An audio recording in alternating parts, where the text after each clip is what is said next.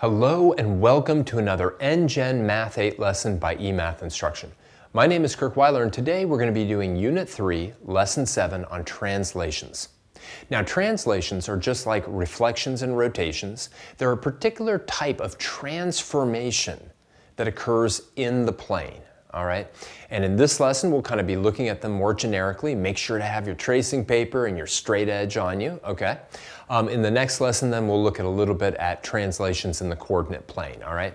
But today we just want to kind of get a general idea of what a translation is and what properties translations have. You know, what special properties do they have? Are they rigid motions like rotations and reflections are, or do they change the shape and size of the original figure?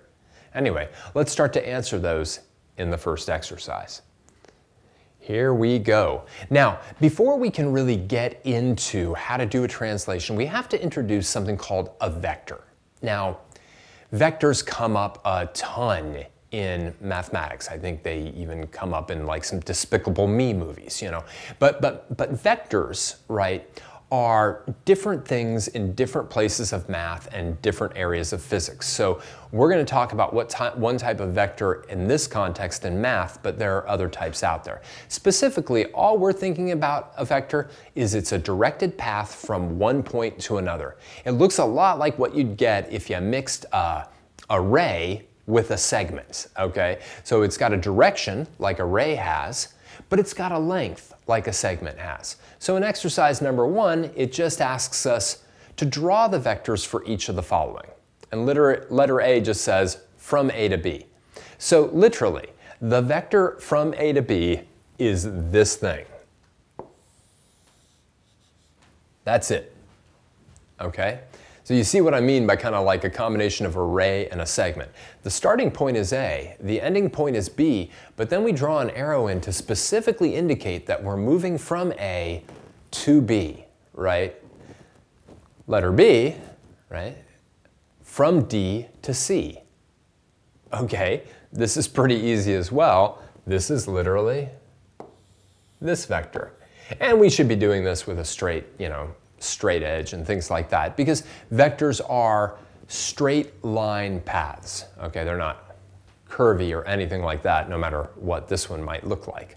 All right, so now that you kind of have a general sense for what a vector is, and they're not very hard, let's move on and start to take a look at translations. All right, here we go. Exercise number 2. Map segment EF to its image, E prime F prime, using a translation along the vector that maps point A to point B.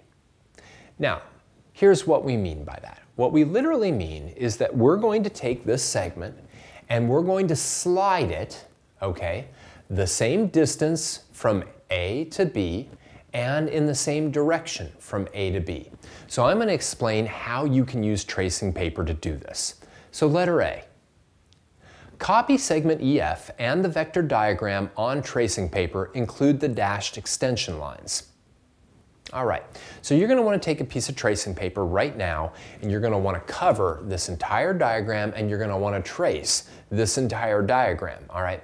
Little kind of note on translations, okay? This is really, really helpful. You don't have to do this for the actual vector and the kind of extension lines, but draw EF both on the front side and the back side of the tracing paper, and I'll kind of explain why in just a moment. But take a minute to do that.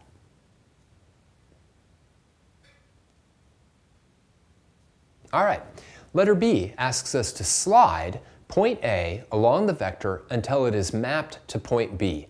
Keep the line AB on top of itself. All right, so again, I want to move all points in the plane the same length and the same direction as vector AB. Now the way I do this, and you're going to do the same thing with your tracing paper, is I'm literally going to just slide this along until point A ends up lying on top of point B. All right? Now your EF, or really E prime F prime, should have shifted right along with it. Now what I'd like to do is just trace over this on the front or on the top side of my tracing paper.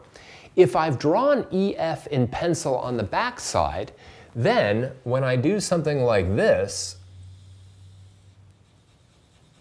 right, and kind of trace it off, what will happen is that will sort of just get traced onto my paper for me if I've drawn it on the back side of that tracing paper. And now I can put E prime, F prime. All right?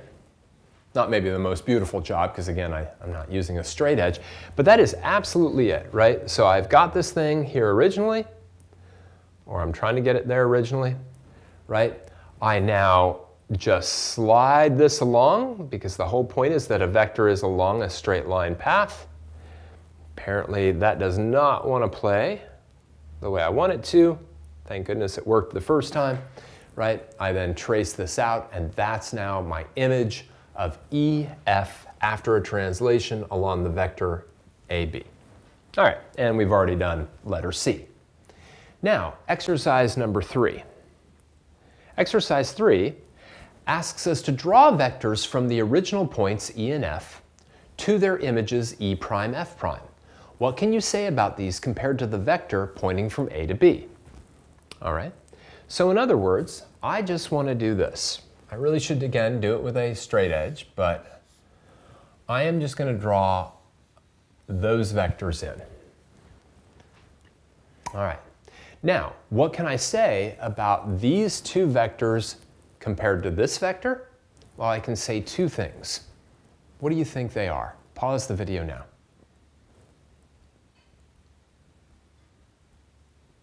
Well, one thing we can say about these two vectors is that they're the same length as vector AB. And the other thing we can say about these two vectors is that they're also parallel to vector AB. So they are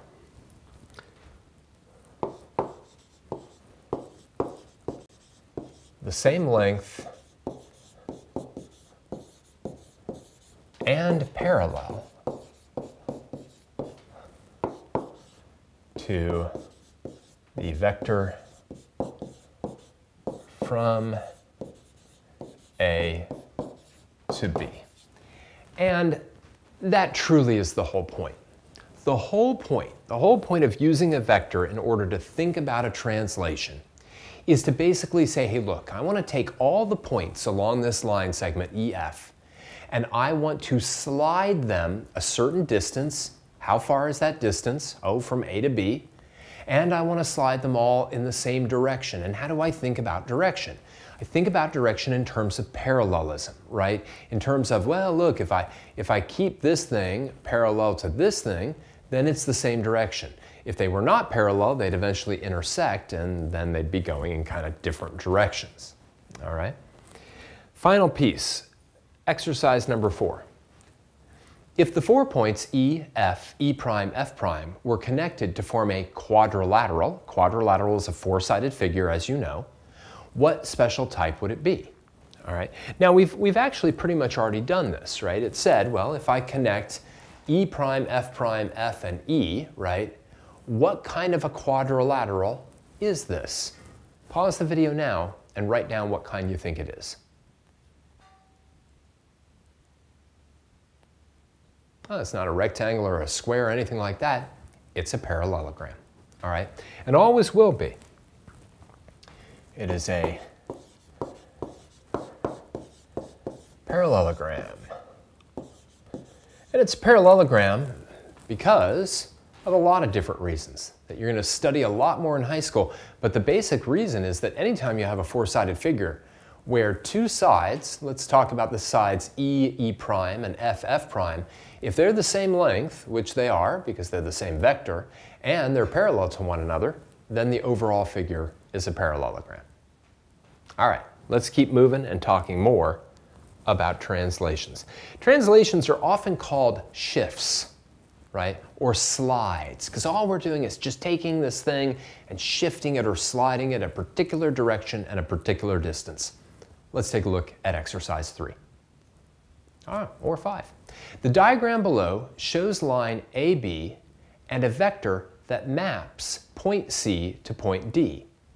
Letter A, on the diagram, use tracing paper to translate line AB along the vector that maps C to D to form its image A prime, B prime. All right, cool. So same thing. What I want you to do is take tracing paper, trace line AB as well as points A and point B, right? Trace out this vector diagram along with the extension lines. Those are helpful just so that you can kind of, like as you slide this thing, you can make sure to keep the line on top of itself. That keeps us all moving in the same direction, all right? Again, I would trace AB both on the front and the back side of your tracing paper. That just makes your life a little bit easier at the end of the day. And then shift the thing so that you can figure out where the image of line AB is going to end up going. All right, pause the video now and see if you can do that translation.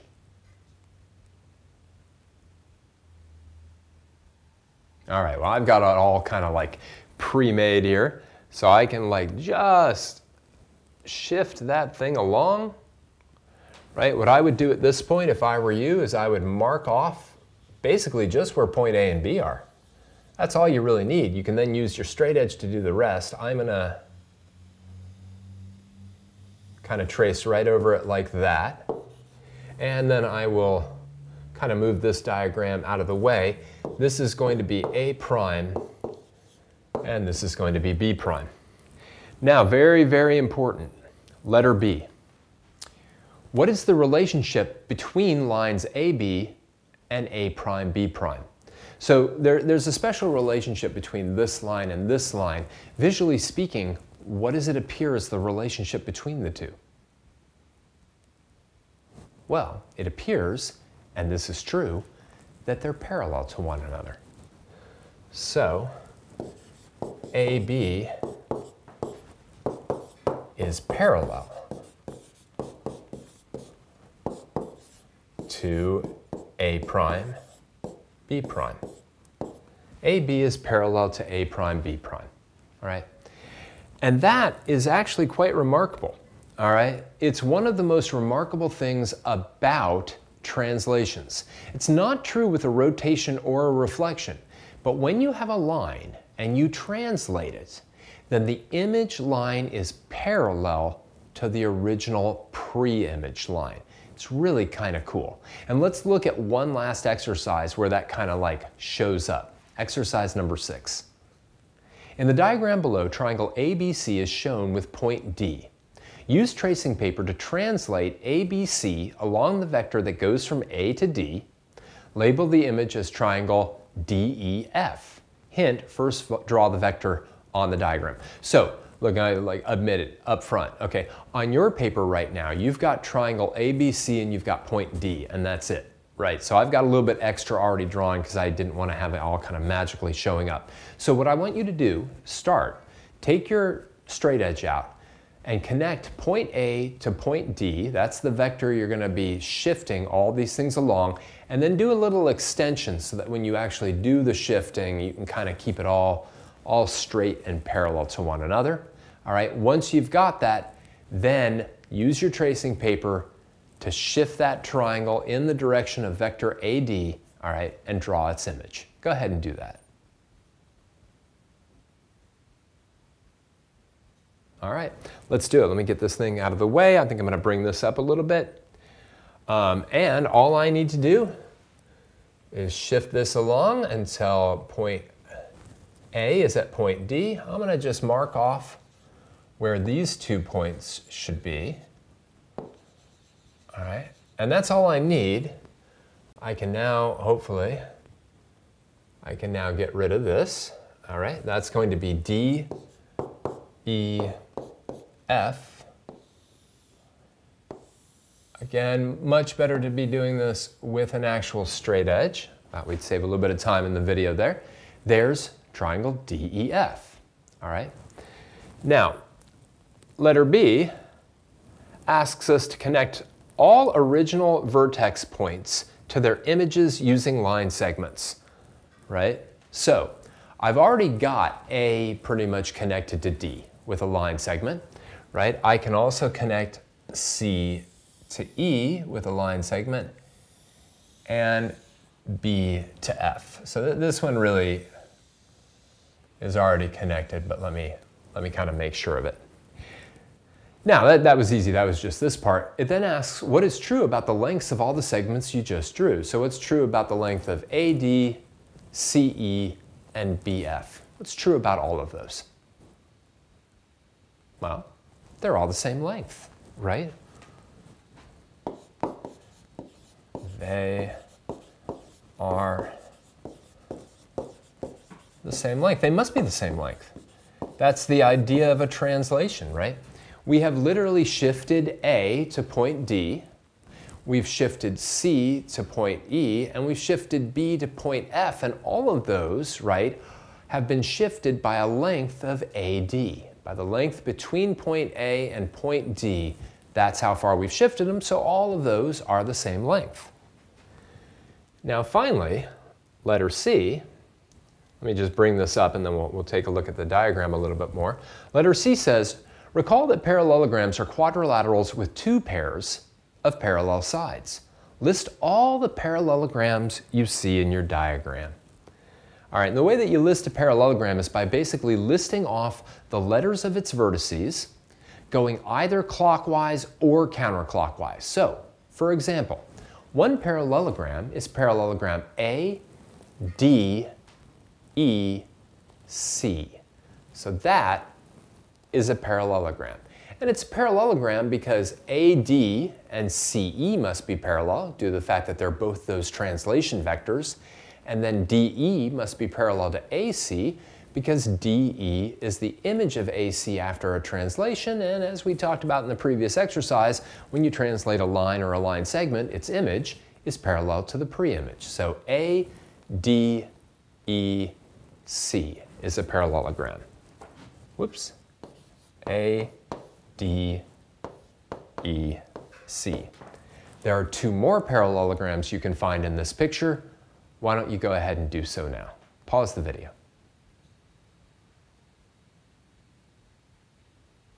All right, well, another one that might be obvious, if I start at A and I go out to D and I go to F and then back to B, that's also a parallelogram. A, D, F, B, and then I guess back to A, right? So A, D, F, B.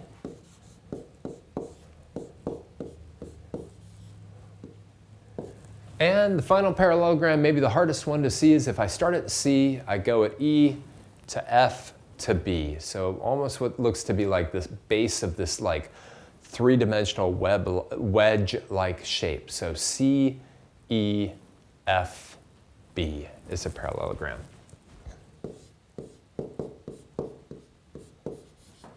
All right, and that's it. You'd always see a lot of parallelograms going on in these kind of pictures, primarily because all the parallelism that occurs, right? The vectors are parallel to each other, but so are the sides of the pre-image and the image, right? Those also end up being parallel. So a lot of parallelograms. Let's wrap this up. So, kind of like a rotation, translations need some information. They need to know a vector, right? And the reason they need to know a vector is because the vector tells us how far we're supposed to shift or slide the object. And it also gives us the direction that we're supposed to move in it, right? And it does that by moving all the points of the image the same length as the vector and parallel to the vector. Now, translations have one really, really critical property. Besides being rigid motions, which they definitely are, translations also map lines or line segments into images that are parallel to the original pre-image. That's kind of a critical one about translations. All right, for now I just want to thank you for joining me for another NGen Math 8 lesson by eMathInstruction. My name is Kirk Weiler, and until next time, keep thinking and keep solving problems.